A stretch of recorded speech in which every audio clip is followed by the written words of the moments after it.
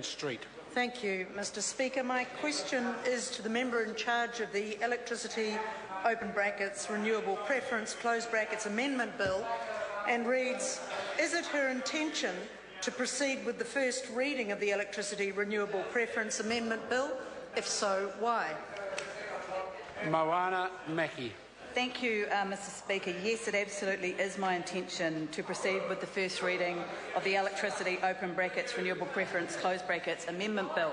And the reason that I want to is because this bill is an important first step to meeting the current government's two targets. Firstly, that 90% of our electricity generation be from renewable sources by 2025, and secondly, the National Government's target of a 50% reduction in greenhouse gas emissions by 2050.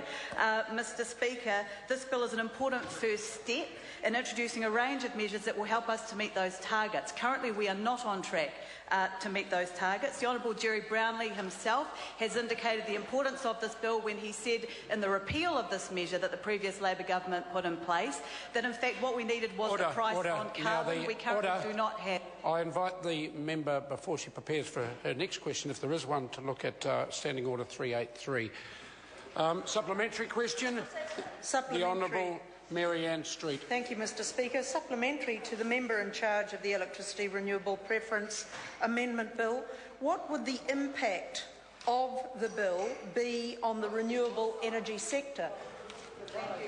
Moana Mackey. Mr Speaker, the impact is very, very important indeed.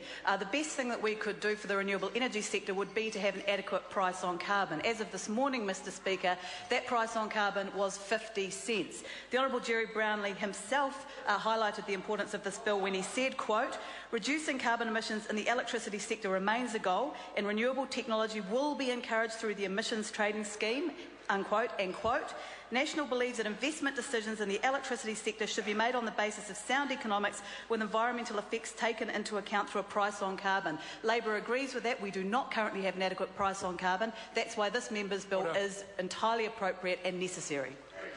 Question number 3, Sue Moroney.